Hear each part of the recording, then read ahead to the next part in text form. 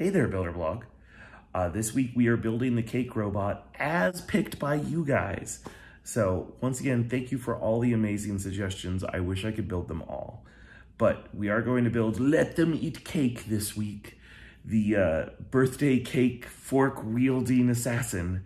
And I can't wait to show you how it's done. So here we go. It's going to be a piece of cake.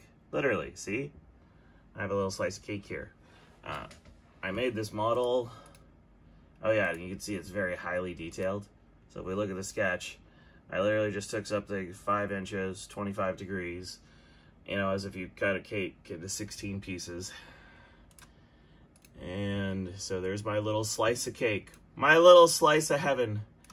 First thing I'm gonna do to turn this into a robot is we are going to shell the inside of it. And so I'm gonna unsuppress this feature and poosh. After that, let's see what I did next. Unsuppress the next feature. We put a sidewall back. Then we unsuppress the next feature. I'm going to bet another sidewall. And so I've gone ahead and I've made this little box. Now I have hollow space inside my thing to put all the different stuff. So I need to put all the different mounting in. First, I'm going to mount the drive motors. And so we're going to unsuppress this feature. Oh, wait, nope, I decided to decorate first. I went ahead and we put some little slits in the front of this, so Diana has somewhere for the paint to go, and I tried to show 3 tiers of a cake, and this will be frosting all the way around. As we go to our next feature, we unsuppress it, and we have put the main drive holes through the body. Now, as soon as I did this, I discovered there was a problem. Where I want to place the tire, if I actually edit this sketch so you can see what happened, I drew a little picture where I wanted the tire here, and I placed the hole based off of where I want the tire to sit, making sure that the corner of the frame, and this is the big important part, make sure the corner of this frame does not go past the tire. Really helps in self-righting. So I placed the tire exactly where I want it, but that means the motor didn't have enough space to clear the back wall. So as we unsuppress the next feature, I cut space for the gearbox so it would clear inside the frame. We then go ahead and add a couple chamfers, chamfer. We're going to keep chamfering.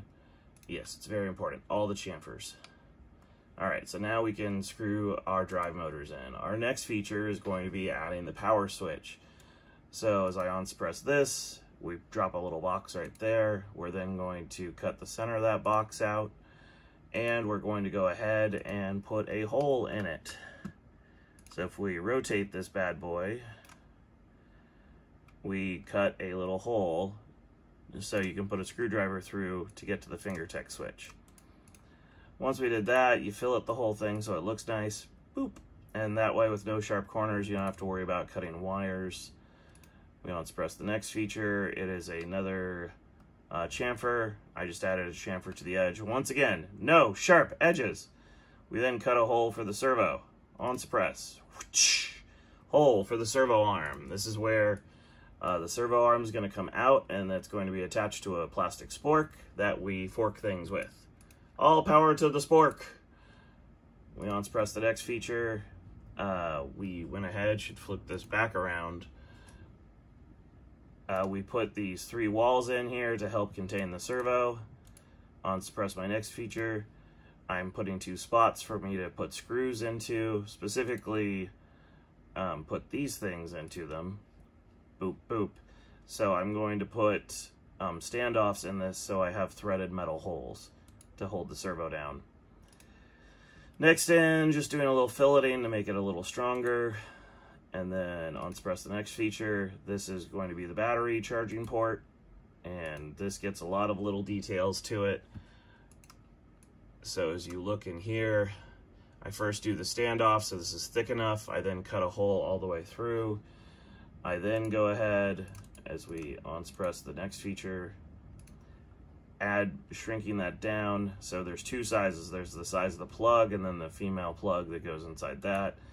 Add a little filleting to make this whole thing stronger, smoother, and not cut wires. Then we add a chamfer to make it easier to jam the thing in. We're going to add a chamfer to the other side as well, just to make that easier. Boom, right there. And then we have to figure out how we're gonna get a bottom plate on this. So as I unsuppress the next feature, you can see I've added these 4 tubes. One there, one here, one over here, one over there. We're gonna go ahead and fillet them to make them stronger. And then we're going to put a hex pattern down it so I can shove standoffs to screw this in. And that completes the model. We go ahead and save this. Here she is. Oh, those stuck out a little bit. Oh well. Here she is, ready to go. My little slice of heaven, my little piece of cake. It looks delicious, does it not? Once Diana paints this, it'll be gorgeous. Gorgeous. All right, guys. So now that we have this, we save it as an STL and we jump over to our printer program. We go to the prep page, we select the filament color, and we're sending this off to the Bamboo. And it is going to print this bad boy. And how long is that going to take? How long is it going to take? Tell me, tell me, tell me. All right, 2 hours and 45 minutes. 2 hours, 24 minutes. You can tell Diana to come get it then. All right, Builder Blog, I'm off to work.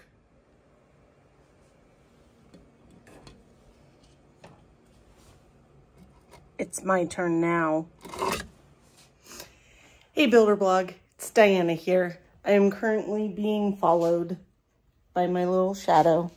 Say hi, Nolan. Hi, Popeyes. Yeah, yeah. Oh yeah, you want some cake? All right, so here we are in the shop.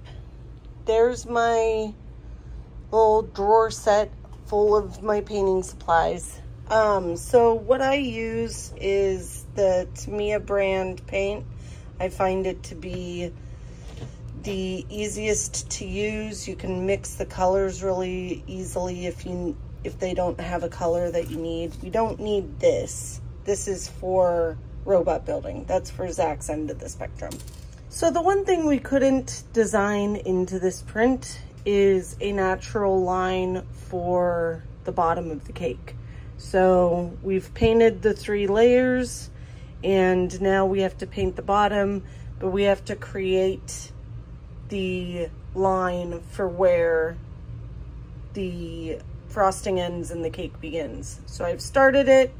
Let's see how this goes. I think it's looking pretty good so far. And I'm kind of thinking about what color I want the rest of the cake to be. Do I want the frosting to stay white? Or do I want to be extra like I am and make it a pretty color? We'll see. All right. All right, we are done with our first pass. We are going to let this dry so that we can handle it again. We're going to do a second coat on the bottom because as you can see, it is a much lighter shade than the rest of the cake. And we're going to concept what the frosting's gonna look like, what the writing's gonna look like. But in the meantime, Diana's stomach is starting to growl, so time to go get some lunch. All right, you guys, it's been a little more than an hour and I just got notice that Zach's on his way home and I got lazy and turned on Project Runway and forgot to come back out and do some more painting. So before Zach gets home, we should get this cake all finished up so that he doesn't know I got lazy. All right, let's go. So what I did settle on, not out of laziness, but out of color aesthetics, is we are not going to paint the frosting. We're going to leave the frosting white, but we are going to do some little swoop-de-swoops and flowers and stuff to try to give it a little more appeal. So that's the plan. Let's get to it. And there we have it. Let them eat cake. So I did some balloons, part of happy birthday, so that it looks like it's been cut out of the cake. I even put a little robot at the bottom, since most birthday cakes you try to get a decoration theme for the robot theme. We have the 3 layers of cake, the bottom of the cake. Boom. If only we could eat it. Now that Diana has finished the cake, she really took the cake with this one. It's time to press in all the little parts and start soldering things.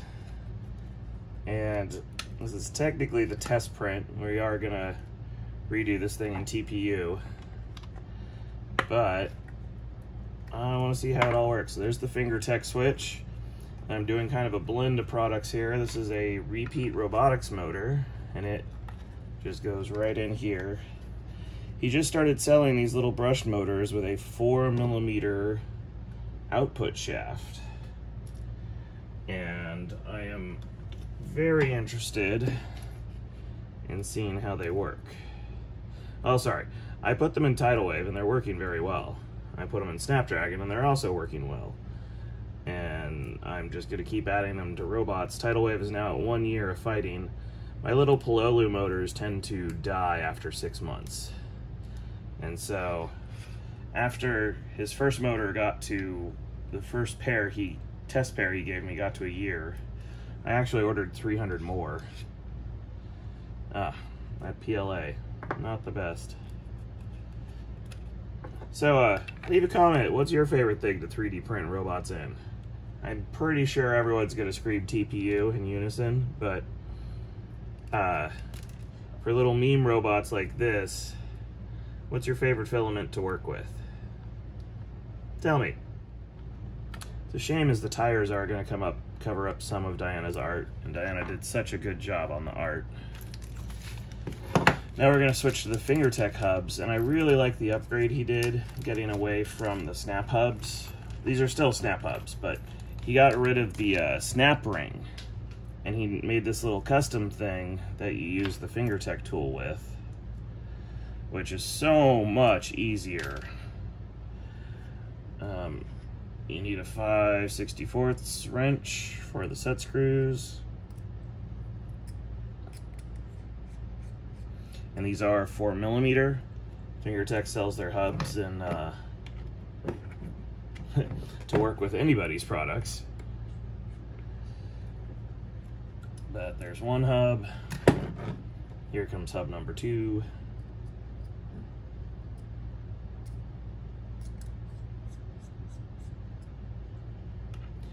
And God, I have gotten addicted to these Malenki boards. I've installed them in so many robots.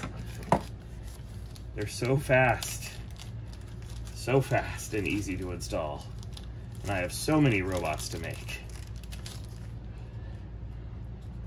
But we're gonna go ahead, stick our FingerTech wheel. This is my favorite size of FingerTech wheel. It is the 1 3/4.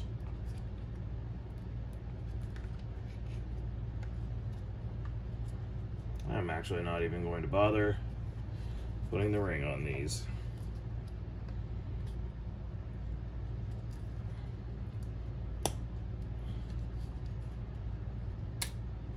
Yeah, I might have just cracked the PLA. I need you to hold together for just a little bit longer. All right. So we got our drive motors in. Now it's time to wire this thing. All right, Builder Blog, I've got everything jammed in there. If you want to see me actually fully wire a Malenki, I just did that in the Malenki review video. So go check that out, because this wiring is literally no different than what I did to Scoopsy Daisy. We're just using repeat motors instead of the Sanyo motors. But I'm going to hit bind on the radio. We're going to see if this all worked. Bind.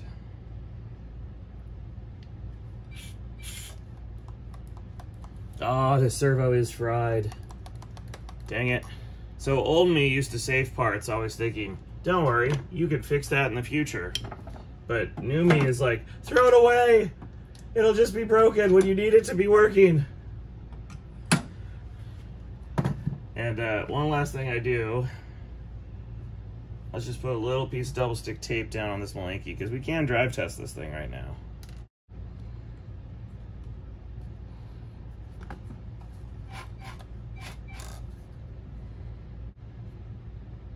All right, so it looks like left and right are correct, but channel 2 is gonna be reversed. The cake is a lie! Actually, it's not a lie. We did build cake.